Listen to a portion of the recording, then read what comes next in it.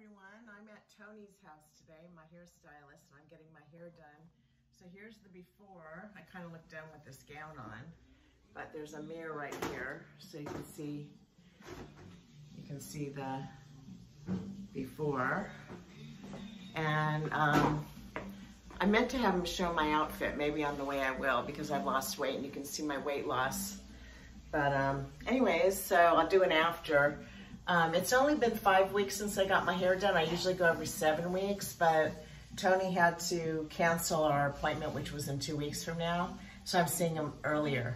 So I don't need my hair cut as much because it hasn't grown out as much, because it's 2 weeks less than I usually grow out.